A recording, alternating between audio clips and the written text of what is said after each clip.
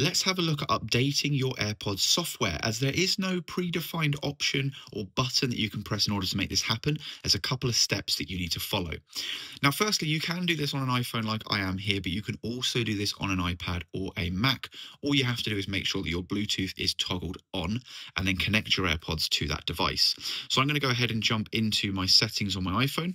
All I have to do is open up the case on my AirPods. That will trigger the connection to be made, as you can see there. And then I get access to the AirPods settings menu where I can jump in here. And what I want to do is scroll all the way down to the About section, then click version number, and then you'll be able to compare your version number with the website that's linked on this page. All you'll need to do is find your AirPods and have a look what the latest version number is for those. Now, once I've actually established I need an update, I'll go ahead and close my case.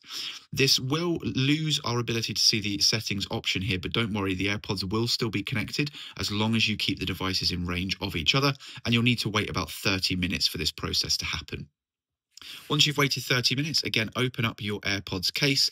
This will reconnect them onto your iPhone, again, with the same process that we saw last time. I can then jump into my settings, scroll down into the About section, click on version, and make sure that that has updated and changed to the latest available version.